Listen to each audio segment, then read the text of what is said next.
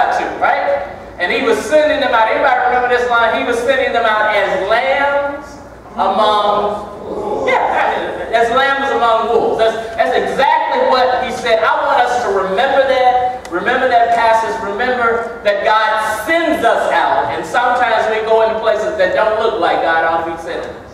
That's what it means as lambs among wolves. How many of y'all think lambs like to be in the neighborhood of wolves? No. No. That's not some place that's comfortable for them that they want to go. But do we also understand that when God was sending the lambs, he was not sending them to be eaten? Amen. Amen? He was not sending them to be destroyed. And even though he was sending them as lambs, they were going to be protected. They were going to have victory. They were going to do some extraordinary things that only God can do with them. And they needed to be obedient when they went. Amen. They need to understand that God was around them and protecting them when they went. They need to understand that God had them on a mission where they went. Amen? All right, so remember that text as I read this other text, which a lot of the Bible study students will recognize, will be familiar with. Okay? So it's in 2 Kings chapter 5. Some of you probably already know what it is. 2 Kings chapter 5. Let me know when you're there, because I want you to see it. 2 Kings chapter 5. Verse 1. Starting at verse 1. I'm going to wait this one. I'm going to be real patient. Make sure you get there. If your neighbor needs a little help getting there, help them out. If you don't know where it is, do what really smart people do and look at the table of contents. If you have one of these. If you can't find it, you got an electronic device. I'm going to pray for you. Alright, I'm listening. Did I hear the pages turn? Okay, everybody there?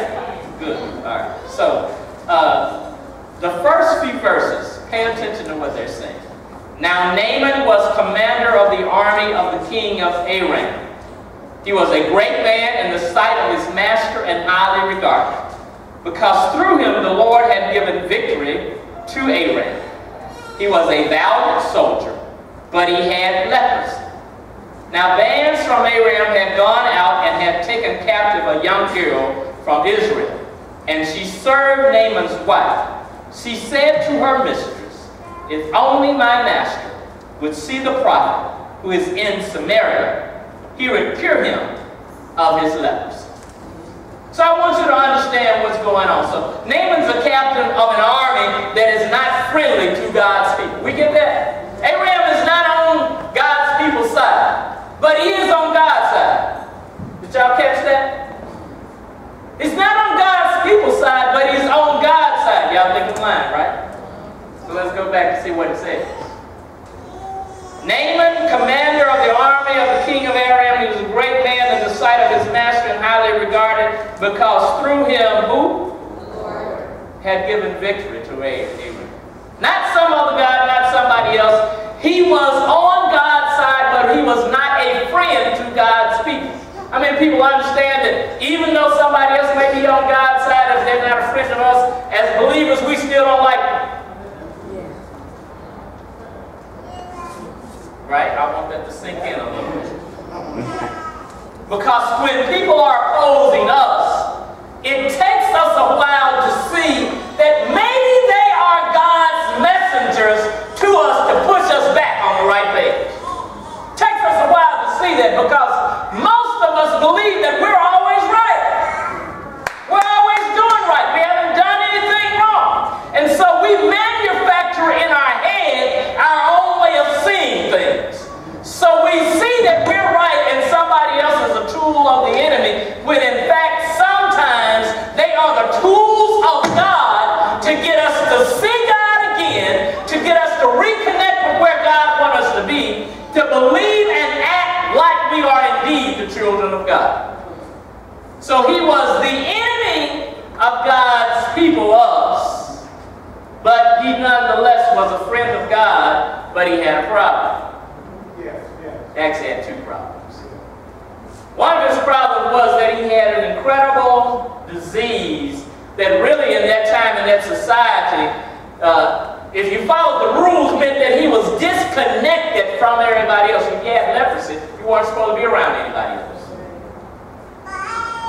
That was contagious, get contracted, typically meant that you were unclean, had some curse against you, all that other kind of stuff, right? That was one of his problems. His bigger problem was that even though God was using him, he was a friend of God, he didn't know God. So you ask me, well, how can he be God's friend if he don't know God?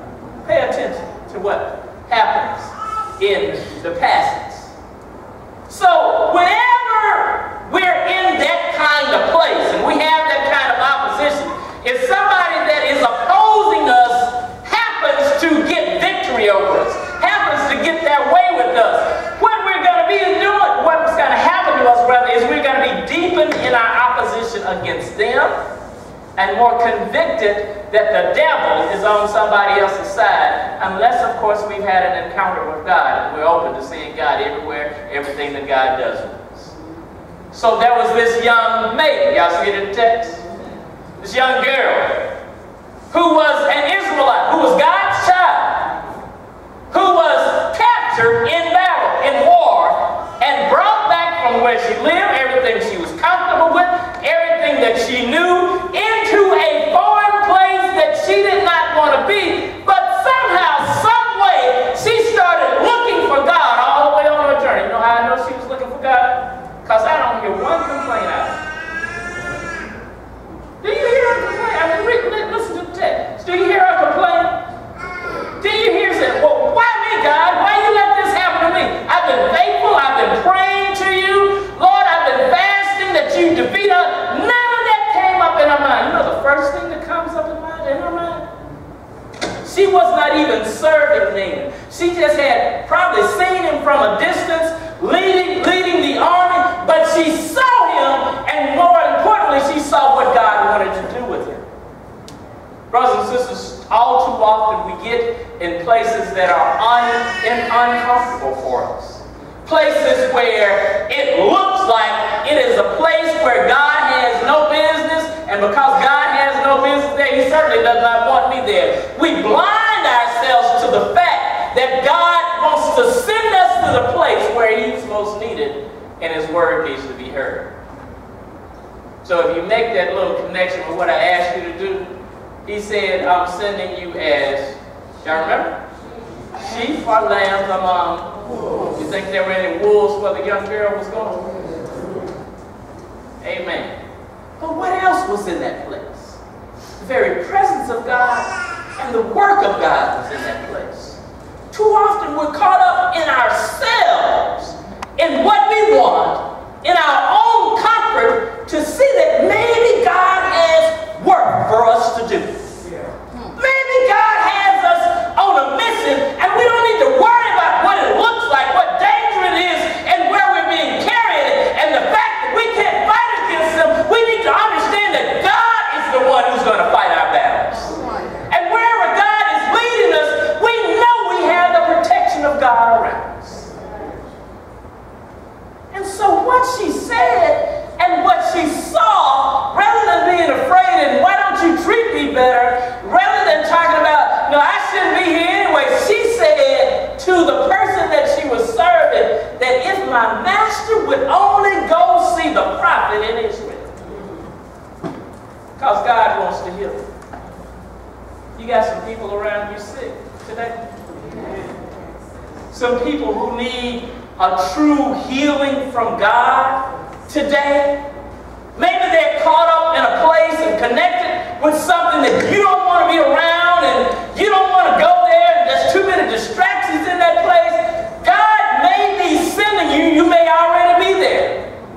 But God wants you to speak up for him and what he wants to do in the life of the person that you know he wants to touch, that he needs to touch, that he wants to deliver, that he wants to make whole. So she said that.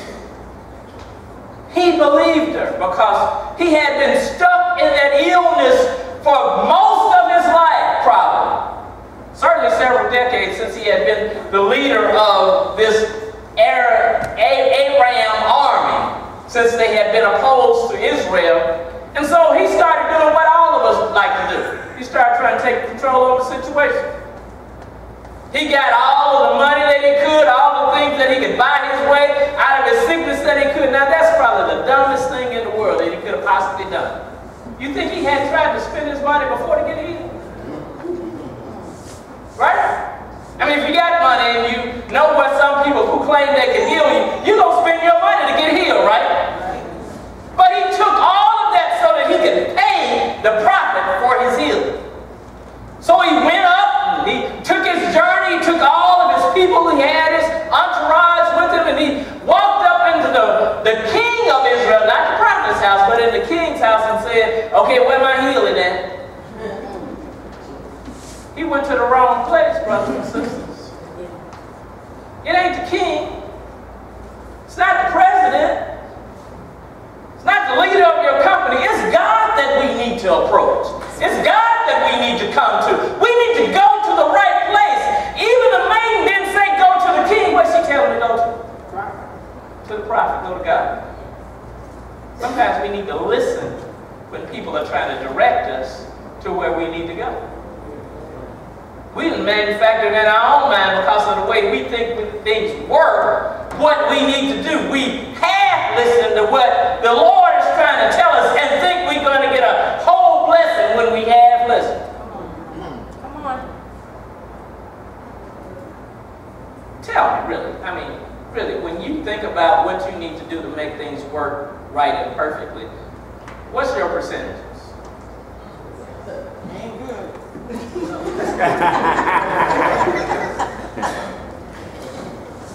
We forget that. Somehow we tell ourselves that we know best when we've been trying for years to get to the right place and we haven't gotten there yet. And so when God shows up, we remix it. You know, not every remix is a good remix. There's some mixes we need to leave alone. Leave them the way that they are, because that's where the blessing is. That's how they come. Anyway, he ran on up. He went to the king. But then, you know, sometimes God looks beyond our mistakes. He understands that we're going to mess up. So he got somebody to listen to redirect us when we mess up. Sometimes God wants us just that much. That even though we're half listening, even though we're not paying attention, even though we're doing our own thing, God interrupts us in our path to redirect us to where he wants us to be. So Elisha was listening, the prophet was listening, because he knew that we like we need. We're not going to do what God directs us to do. So God needs to step back in to redirect us and put us back on the right path. So he got to Elisha because Elisha heard that he had arrived in town. Y'all see that in the passage, right? I didn't read all of it. That's right. He arrived there. Got to the place, and then Elisha sent word. You know how insulted he was that Elisha sent word? You know, some of us think, well, the pastor should have came and prayed for him. Y'all don't say that. He should have sent Deacon Radley down there to pray for him. The pastor should have came himself. Amen. I mean, you know, I'm right on, Pastor. He should have sent John Cook by his house. He should have came himself. Right? Why he sending his wife over here? He sent word for what he needed to do. Go wash in Jordan 7 times and you will be healed. Some of us are way too caught up in doing things our own way, in being important, and having somebody recognize us, and having somebody call our name, putting us up on a pedestal. We're too caught up in that for God to really deliver us from the stuff that we call up. I was talking to somebody the other day. Gave them something directly out of the Word of God. I didn't even remix it. I was directly out of the Word of God. And 10 seconds after I had said what God's Word said, they started right back doing their own thing. We want too much to be important, to be our own instrument for healing. That's why he brought all the money, so he can pay for it. If I can pay for it, I got it. I earned it. He was too caught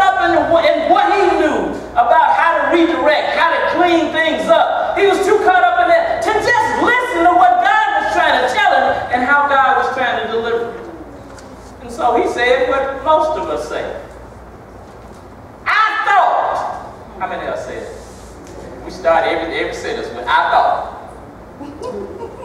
I thought that he would have come out, did some kind of crazy dance that I didn't know anything about, wave his hands all over the place, shout, call on his God. I thought that's how I was going to be healed. Some of us are wanting too much to hear directly God's audible voice. Some of us are wanting too much for the clouds to darken and all of that other kind of stuff. Some mysterious sound to come through. Some of us are wanting too much for our boss to change his mind drastically in the middle of telling us that. Sometimes God just wants us to shut up and not depend on anybody else and do what he wants us to do. There's going to be no waving of hands, no loud booms. Maybe nobody else is even going to see God deliver your healing. But are you more concerned with what somebody sees or the fact that God does what you need him to do? He was too concerned with other people seeing and that he was important and that God had to come out and show him something spectacular rather than just listening to the simple word of God. Sometimes God tells us stuff that makes absolutely no sense at all. Oh, Jesus. It does not connect at all with our logic. And what he wants us to do is trust him. Amen. That's right. Amen. I can't tell you the amount of times that I've been arguing with God about how something wouldn't work. And then when I stopped arguing and did what he told me to do, somehow magically it worked. I've been confused about, God, if I do that, they're going to win. And they're going to have the victory. And then they're going to tell everybody, but I'm just on this, that, and the other. And I have to listen to God. You know what God did? Exactly what he said he was going to do. That's right. It's really what this passage is about. And sometimes, brothers and sisters, what this text says is sometimes we need other people to give us sense when we don't have it. Oh, Jesus. Because he started walking away from his healing. Y'all see that in the passage? Because he was upset that it didn't happen the way that he wanted it to happen. So because it didn't happen the way that he wanted it to happen, he started saying that it must not be real. Because I had said in my mind what God needed to do. And since I've said in my mind what God needs to do, and it didn't happen like that, then God ain't going to do what I need him to do. How much sense does that make? I think God told Job best when Job was arguing about all the stuff that was going on. So when you get to be my counselor? Where were you when I hung the stars and the moon?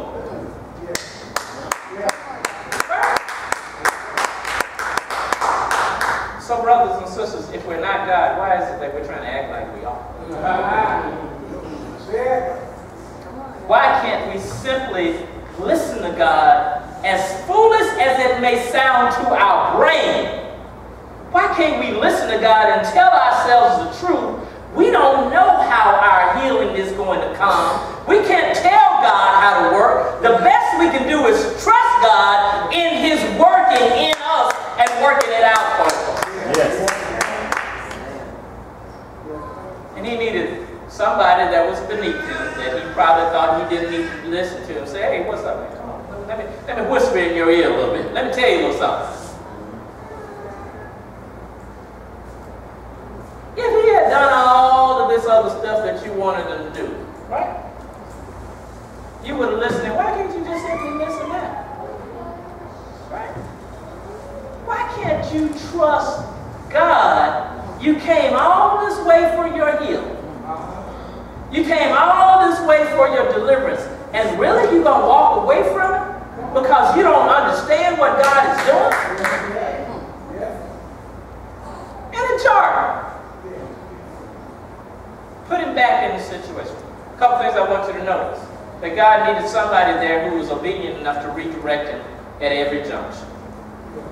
He needed a maid. He needed Elisha. Then he needed his servants to tell him the truth about what God was doing and how stupid he was being. Not supposed to call people stupid now. That was stupid. What he did. He needed all of those people obedient and courageous enough to speak up for God. Otherwise, Naaman would have been lost from his healing and lost from God.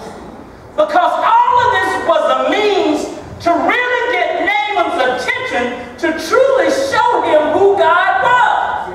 And God needed people who trusted him in spite of their circumstances, in spite of the danger that they were in, to stand up for him in that situation and speak what God wanted them to speak.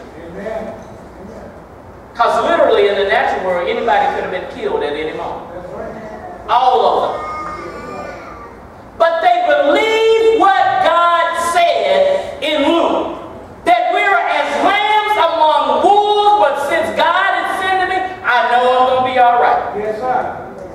God needs us the same way in his house, in every other place, to speak up for him when he calls us to speak, because people's lives are at stake. Their deliverance is at stake. When he listened, when he went and washed in the Jordan, which he thought was nastier than anything could possibly clean, he was cleansed. And when he tried to pay for his healing, God told him the truth, and he told every one of us the truth. You cannot buy what God wants to do for you. Oh, you don't have enough money to pay for the healing that God wants to bring. You don't have enough means to connect yourself to the holiness and the greatness that God has reserved just for you. The only thing you can do is say thank you. Is to give him glory. That's the only thing you can do. When he understood that he couldn't pay for it, at that moment is when he bowed on his knees and he recognized God for God. As long as we think we can buy stuff, we can control it, it's ours to maneuver with, we are out of sync with where we need to be with God. When we're in sync, we recognize that we need to stop, relax in God, thank him for who he is, stop trying to pay for what he's done, and accept the fact that he has blessed us. Can we do that? So y'all doing something up here real quick.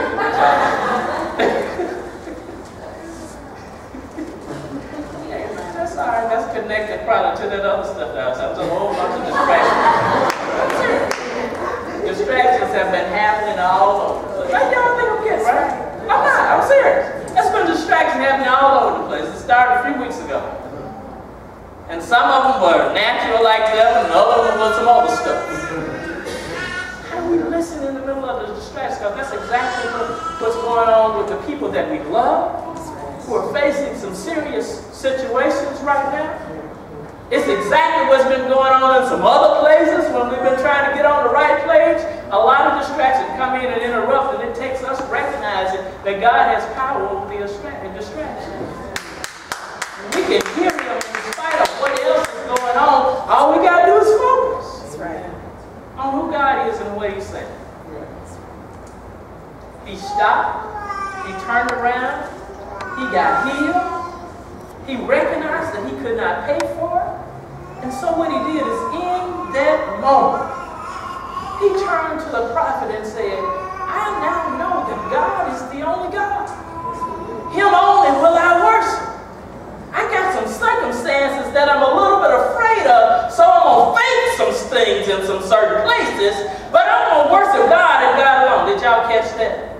Because if you read the whole story, you recognize he said, I'm going to take some dirt back with me, and I'm going to take the dirt to remind me of the presence and power of God. But because of where I am and what my position is, my boss expects me to serve this other God. And so I don't get killed. I'm going to act like I'm serving. Amen. Amen. But I need you to know, and I need to know if it's all right with you, yes, sir, that if I fake this, but my heart is to God and God alone. It's him that I believe in and him that I worship. Amen. Amen. Where's our heart, brothers and sisters? Yes. Here's another part that I want to connect to beyond what the Bible says. I want to connect to some things that have been going on in our midst. Last week, Andretta asked me to pray for this young man, Michael Sutton. And he died this past week. Michael's 9 years old. Andretta asked me to come and pray with her family, and not all of them could make it. Only her mother could be there. And in the midst of that, you know what I expect, right? mother's going to be all torn up. Her heart is going to be severely broken.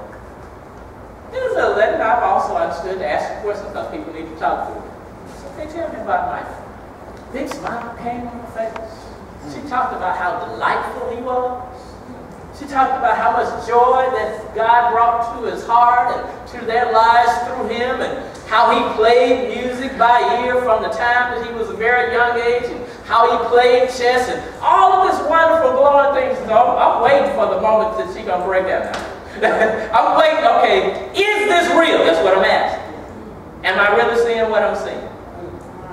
She talked about, yes, I'm pained by the fact that my son died.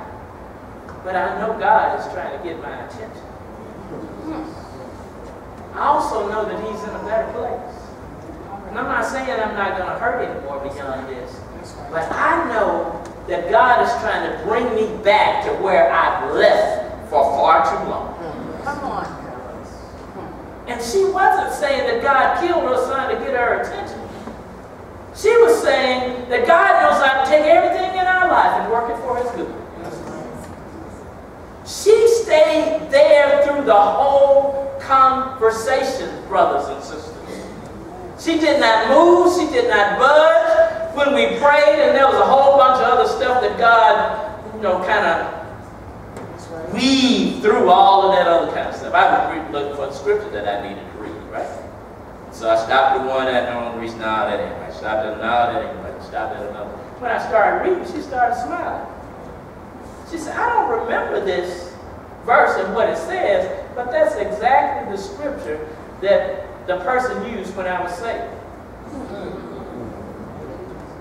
I'm not that good, brothers and sisters. I don't work like that, but God does. God does.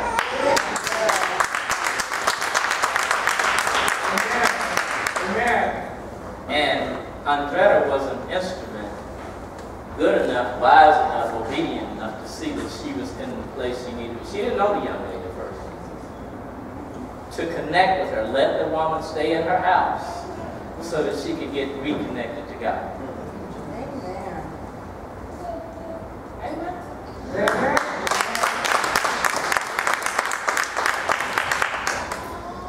This morning somebody woke me up.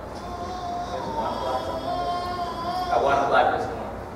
Pastor, I'm sorry for calling you this early in the morning, but I just got notified that they have a kidney for me. Michael Powell has been waiting for a kidney for I don't even know how many years.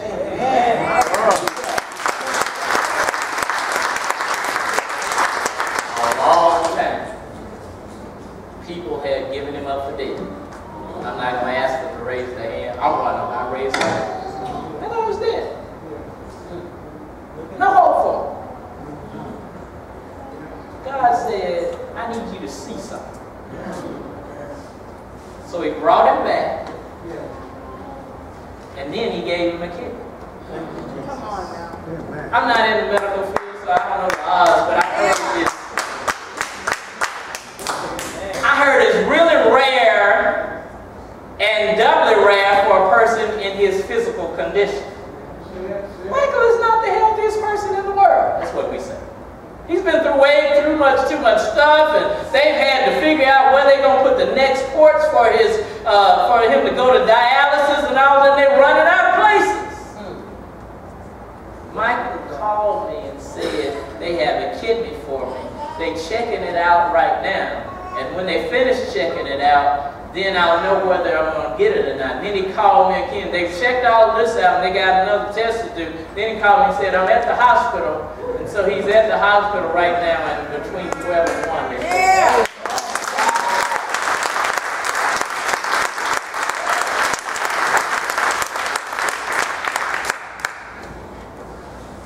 Naaman thought he was lost and he could give up everything. Come on now. No healing. There's nothing for me. I can keep working, but I'm going to be unhappy because I have this horrible disease that no matter how good I am, people are still going to look at me as the leper. Amen? one woman, this young woman should have been traumatized, destroyed by the death of her child. But somehow, God gave her, this is one of the things I told, God gave her